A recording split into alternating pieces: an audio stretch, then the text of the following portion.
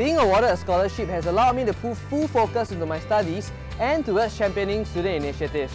One such example of a student initiative that I started is SMU Pendeza, which is an international volunteer project reaching out to Africa. I led a team of 15 fellow undergraduates and spearheaded the construction of an IT lab and library for an orphanage of 180 Kenyan girls whose parents have died because of AIDS.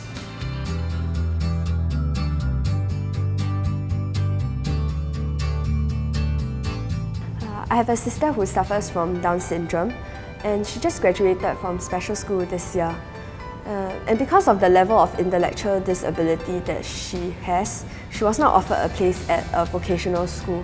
And now she requires full-time care at home, and this has significantly increased the financial burden faced by my parents. Receiving the TOE Enterprises bursary has made a really huge difference to my family, and because of this financial assistance that I have received, I'm now better able to focus on my studies and not have to worry about the pressures that I've placed on my parents.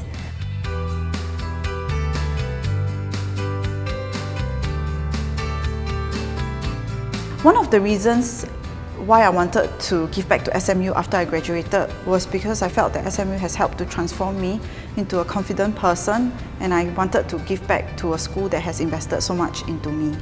And of course, the professors who have been around, I felt that I've learned so much from them and they've given me so much. So this is also just another way for me to give back to the school.